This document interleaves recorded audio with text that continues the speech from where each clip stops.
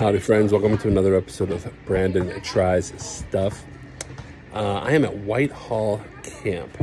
Whitehall Camp is about my favorite place on earth. I kind of grew up here.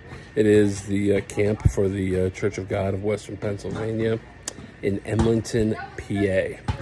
And what kind of tasting video am I doing at Whitehall Camp, you may ask? Well, my nephew made a statement. He said the campground, they have a concession stand, and at that concession stand are the best French fries in the world. Now, if someone says that they're the best of almost anything, I'm gonna try it.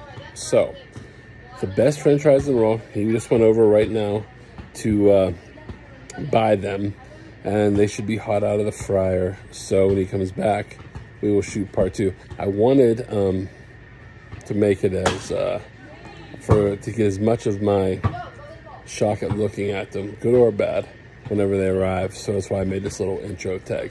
So we'll be back in just a minute when the fries get here. We're back. They have cheese on them. I was unaware of the cheese factor, but they appear to be a pretty fresh cut fry. Again, let me reiterate this.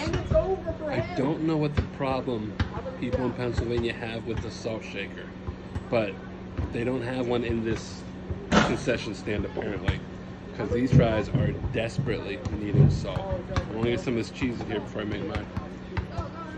Maybe it's really salty cheese. It is salty cheese. These are not the best fries I've had in my entire life, but they're definitely not terrible. It's a pretty fresh French fry.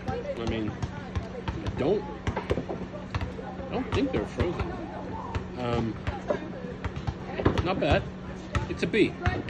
Hate the salt shaker. I need to know that this cheese is on there. That should send me into a little bit of a shockwave, but I guess I'm okay now. Hate the salt shaker. This could get a good grade. It's a quality fry. It really is. Salt, people. Salt, Whitehall Camp. Thanks for watching. Check with you soon.